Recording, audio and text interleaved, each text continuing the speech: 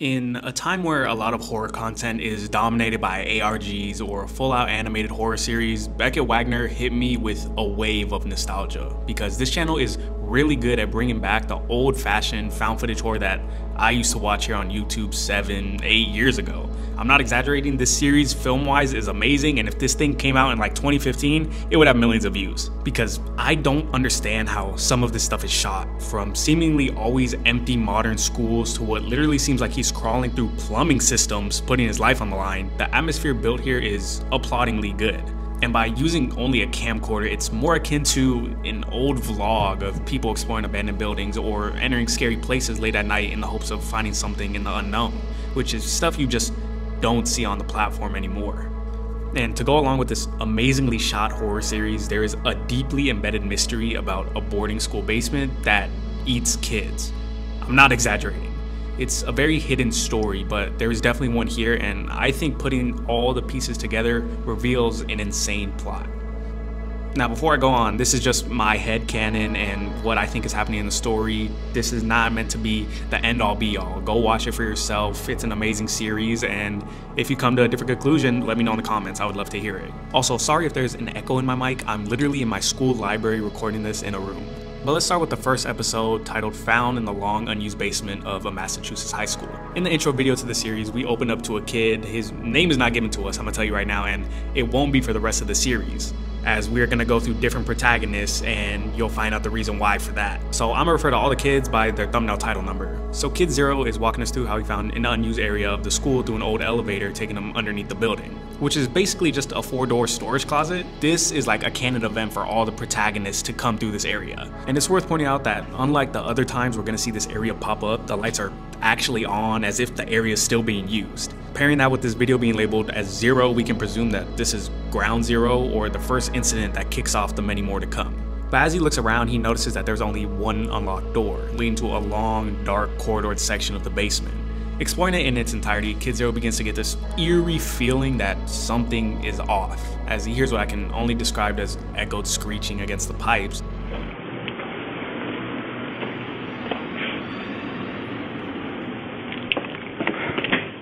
Over the next 10 minutes, we see him slowly lose himself in anxiousness, as when he attempts to leave, the elevator won't take him back up, leaving him stranded and alone. He gets restless being in that tiny 4-door room, and after some time re-enters the pitch black corridor just to get some more walking space. But as he attempts to go back to the elevator, he is locked inside that section, and with limited light on his flashlight, he soon enters total darkness. He says that something walks by as he sees a shadow going underneath the door, but I looked back and I never saw anything except maybe a small line of a shadow, so I'm unsure what he really saw. But as he sits there in the pitch black darkness, sounds of pipes dropping on the floor echo out as he begins to panic at something we can't see before his camera battery dies. After watching that video, it hooked me into the series. I understand if some people may not like it because it's much more of a slow burn, it's a very long video, but without any jump scares, the atmosphere it builds up is disturbing to say the least. It reminds me of those Phase Rug tunnel videos when he would go out and record himself running through this super long dark tunnel trying to see what was at the end of it. In the following episode, we learn enough time has passed that rumors of a sealed off basement the school has begins to float around, as well as a new upgrade to the camera equipment, so it makes it a lot easier to see what's actually happening. But surprisingly, nothing about a missing kid, but the previous events that happened clearly had an impact. Kid 1 finds a different elevator, but it seems the school has tried to stop anyone from entering it, but using just a screwdriver and the elevator switch on top of it, Kid 1 is able to pry it open and get it working. And before I go on, how did he get permission to do this? Or if this place is abandoned, which it can't be, because then how is he supplying power everywhere? It makes no sense, and this looks dangerous. But all that just adds to the allure of this series for me. He gets it to work and we see this elevator has horrible red carpeting. It's very ugly to look at. But he goes to the basement and enters from one of the previously locked doors, as we are now back in the same section where Kid 0 was. Showing the school is also trying to prevent them from going down there, the other elevator is also turned off, and the door to the pitch black corridor section is blocked off with caution tape. And may I just add that the people working here aren't doing a great job at hiding this underground death trap. And being a dumbass high school kid, he enters the clearly restricted area and explores around. This time though, through that long hallway, there's a couple more doors and turns that are open, and he's able to find a basement shutdown notice draft dated 11/10. Whether that's November 10th or November 2010 isn't clear, but when it comes to closure dates in schools or big buildings, it's usually dated month and year as to make the time frame more broader. And I'm completely making that up. I don't know, I just think that would make more sense. But we see an old computer as well, a Dell dual-core processor, good enough to run Pop Tropica, but not much else. So we're understanding more and more that this basement isn't super old, still being used well into the 2000s, and with a camcorder and other items seen throughout the series, we could say these events at least happened somewhere between the mid-2000s to around the early 2010s. Kind of broad, but the best window I can give. And as he explores around, Kid 1 begins to hear that same screeching, almost as if someone's rubbing on pipes with a knife. Getting more creeped out, he attempts to leave, but succumbs to the same fate as Kid 0. But this time we actually see him get taken out. His feet are pulled out from beneath him, and I feel like that will be more important later on. We also see that he's bleeding. I'm unsure if it's from the fall or being hit with something possibly. But in this next video, I think we actually get some idea of what is going on with the kids once they basically kick the bucket.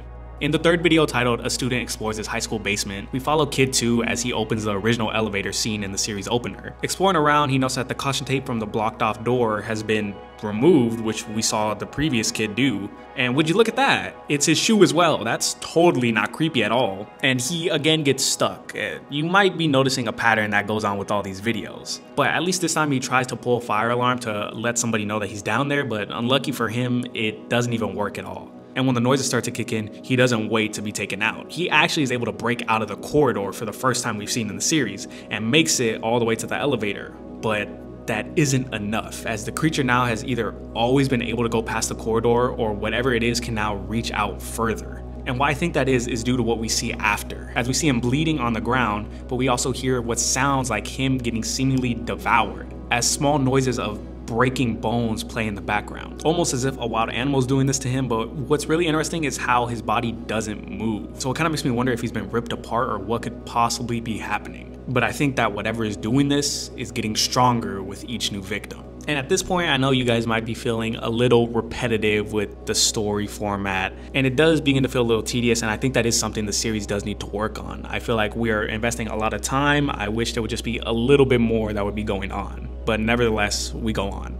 In the next video, Off the Beaten Path, we actually for the first time see whatever it is that's possibly trapping the kids. Following Kid 3 as he finds the red carpet elevator that was left open from Kid 1, he enters down again, getting trapped, but luckily he has a cell phone that gets no service, maybe because he's all the way underground or maybe because he has Verizon. And the main lore aspect we get from this video is when he frantically tries to escape, being so scared he just wants to run through the door. But before he can, we can see what I can only describe as small strings or vines coming out from underneath the door. And it's really, really weird because it makes me wonder if these strings are causing all of this or if it's just one part to a bigger overall monster. And before we get into this next video, I'm gonna tell you right now, this is my personal favorite of the series. If you decide to go to the series and watch only one of the videos, make it be this one. Student disappearances right here, I think is the best. I highly recommend this one because what they're able to do and how they even got permission to even shoot this entire section just flies over my head. And we possibly get some of the biggest lore in the series out of this one. In this video, we follow Kid,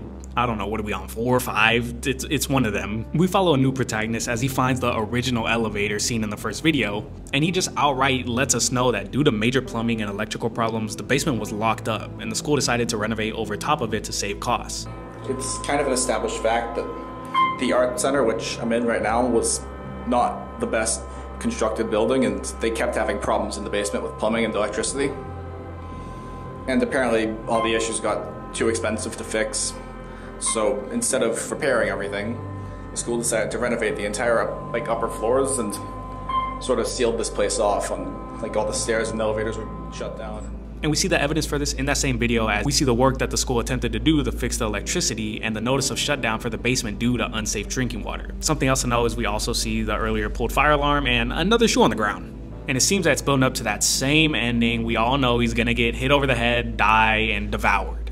But this time, this kid is actually smart and knows how to use a lockpick and is able to open up a previously locked door, entering what seems like plumbing tunnels on top of the basement. And the dedication to this series is really shown as he is literally crawling belly first through dirt and debris. He also passes some red do not enter tape wrapped around a pipe blocking off a section of what seems to be the school's main sewage system, giving us more evidence of the contaminated water the school tried to fix and it possibly being a lair for whatever it is that's attacking these kids. And it was at this point I started to wonder possibly if every new kid we follow might just be the same one dying over and over again, like if they're in some kind of loop. Because I noticed that in this video, this kid has the same shoes as the previous one. At least they look very similar, or maybe the creator just got lazy and tired of changing shoes every time. And we're just supposed to believe that all these kids are luckily recording everything that's happening and no one seems to notice, I don't know what, 4 kids now disappearing out of thin air? But I just don't have enough evidence in my mind to really confirm that for sure. But going back to it, as he crawls through the sewage pipes, he is again attacked and can be heard being eaten off screen.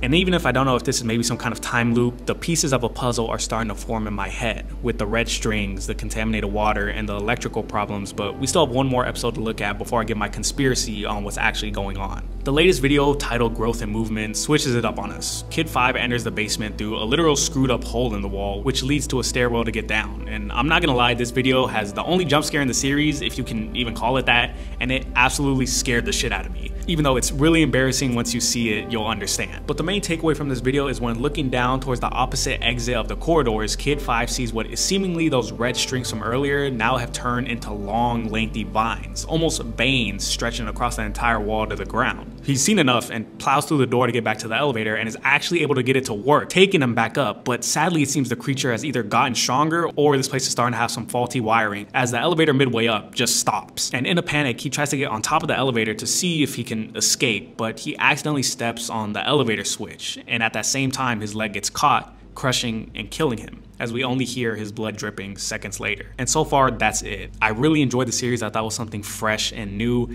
and even though Beckett doesn't post all that often, I think when he does, for me, it's a banger. The tension built up throughout the videos is really good, and even though we know kind of what's gonna happen to each kid once they enter the basement, it's at least interesting to see when something different happens and really hooks me in, especially that 5th video. That one was great. But it's finally time for what I think is happening in the series, and there's just enough evidence to throw an idea of what might be going on, but don't take this as the end all be all. It's just for fun, like I said again, and I highly recommend going to watch the videos yourself and coming up with what you think.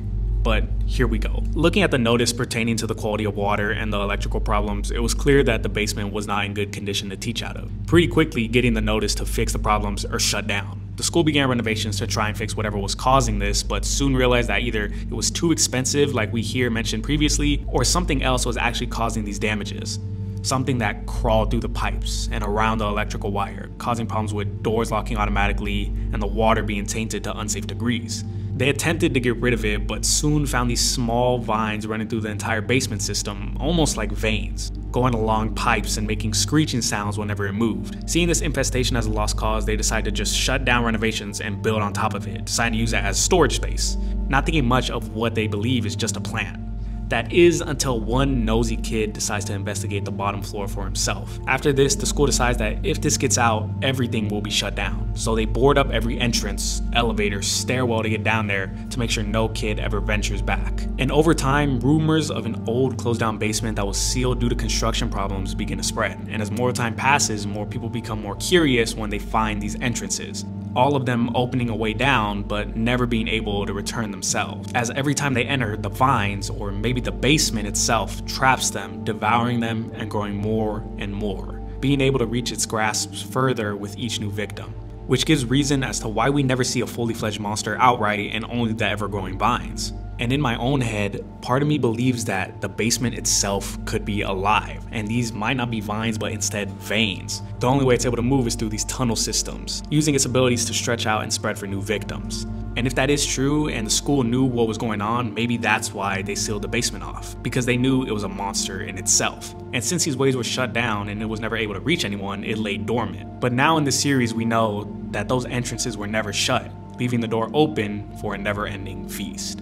Now, does this theory solve every part of the series? No. There's still so much more to be answered, such as why don't more people notice kids are disappearing? Is the school covering up what's truly going on? And the biggest question that I've seen over and over again, is there some kind of time loop going on and we're following the same kid going through the same events? This series still has so much left unanswered, and hopefully we get something a little more revealing than kid goes to the basement and dies. Because it has so much potential, and I see the commitment in these videos. Because I'm not calling belly first in a plumbing system for any of y'all, I'm gonna let that be known now. That's true dedication. I want to see have the opportunity to do more, and I hope you guys do as well. But maybe I looked too deep on this one, or I didn't look deep enough compared to this other video on the horrors of a girl and her dog monster best friend. But anyways, thanks for watching, and I'll see y'all in the next one.